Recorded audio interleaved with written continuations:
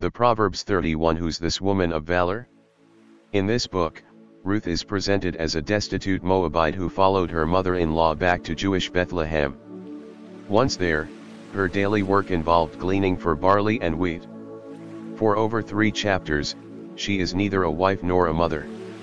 Her life looked nothing like the life of the woman depicted in Proverbs 31. Ruth didn't spend her days exchanging fine linens with merchants, running a home full of servants or buying fields. Instead, she worked all day in the sun, gleaning leftovers from other people's fields, which was a provision made for the poorest of the poor in Israel. And yet Boaz says of Ruth in chapter 3:11, "All the assembly of my people know that you are an Eshachayil," Ruth 3:11 NRSV. Ruth is a woman of valor, not because she checked off the Proverbs 31 domestic goddess list, but because she lived her life with resourcefulness, compassion, courage, wisdom, and strength. In other words, she lived her life with valor. In the book of Ruth, Boaz is identified as Jiber-Shayil, a man of valor. So when Boaz uses Eshachayil of Ruth, he clearly sees her as his equal. The Proverbs woman is not defined by her husband or her children, particularly sons, as many other women in the Hebrew Bible are. Rather, this woman is someone who is motivated, and she is defined by a string of verbs such as seeks, rises, buys, provides and makes. We are also not given much in the way of the woman's appearance. Normally, unless they are judges or prophets, women are described in the Hebrew Bible by their physical attributes such as beauty or gracefulness. Not here though, we have no clue as to her weight, height, shape, or clothes. Is she beautiful? Is she built like a tank?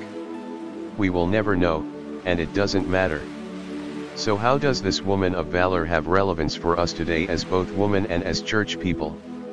What message does she bring to a world where women are bombarded with messages about aging, body shape and beauty? On Working Preacher, Professor Amy Oden suggests that this passage offers a radical countercultural message in the profound silence about what she looks like. The closing verse reminds us that beauty is vain, not something women, or men, hear anywhere in the daily visual assault of airbrushed female bodies on billboards, magazine stands, and pop-up ads. The silence of Proverbs 31 on appearance is striking, and refreshing. She is praised for the content of her character and the excellence of her endeavors rather than the surface of her skin. Oden also sees the subversive nature of the Proverbs woman as a tangible expression of Lady Wisdom, who we met last week. Oden says the woman's virtue and worth are a result of her own agency, her actions, and choices. She leads her own life rather than following someone else's. She pursues her own ends rather than obeying orders. There is no hint that her industry is not her own, that she is demure or deferential, or that her pursuits are directed by others. In other words, the woman of valor is as independent as Lady Wisdom, as clear on what her pursuits and her purposes are. Like Lady Wisdom, she is also operating in the male domain of buying and selling, and things occurring outside of the household. When we see Proverbs 31 in the larger context of the book of Proverbs and the wisdom literature, and in the more immediate context of Lady Wisdom, the woman of Proverbs 31 could be understood not as an actual flesh and blood woman but as the ideal of Lady Wisdom herself. Indeed, several verses pick up some of earlier depictions of Lady Wisdom in Proverbs. For example, she is far more precious than jewels, v10, opens her mouth with wisdom, 1:20-21, 24, 31:26, both are strong, 8:14 with 31:17, 25, and both laugh at the time to come, 31:25, cf 126. The words Eshachayil, the woman of valor, is used by modern Jewish women as a way of cheering each other along. They say it to one another when they are celebrating things such as promotions, pregnancies, divorces, and battles with cancer. It is the Jewish equivalent of saying "you go girl" or acknowledging someone is wearing the Wonder Woman tights.